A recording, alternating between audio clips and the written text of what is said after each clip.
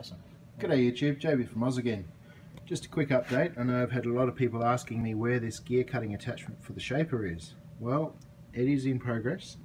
I'm going to show you some photos of the base and the block that have been put together. And we're just now looking at our final dimensions for the main shaft. The gears that we want to cut have a deeper boss than the plan would otherwise allow for at 1.5 inch. So we're going to increase this slightly to match the gears for the CVA.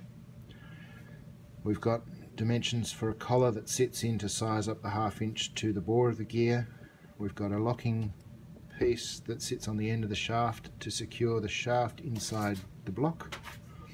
We've got the end cap here which is bolted onto our index wheel.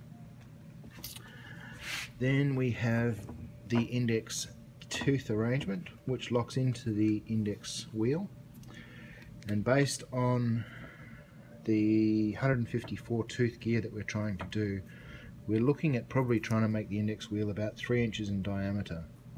Gives us a 1.5 mil wide index for the pin on this to lock into. So the tooth on the indexing pin is driven by the pitch circle diameter disc. So we figure if we have 1.5 mils on a 3 inch disc and we were to say put a slot of the 0.8 mils, which gives us, what's that, 0.7 mil as an actual tooth in between. And I'll look probably to laser cut these out of acrylic possibly, or MDF or plywood depending on. But that's coming together. So I think our plan of attack here will be to make the bushing for the gear, make the locking collar, turn down this end of the shaft, then come around and finish off the shaft. Do our 2 fixing holes for our index gear that sits over that. Once we've got an index gear that we know is the tooth that we're after, then we can lock in this piece here and be happy with that.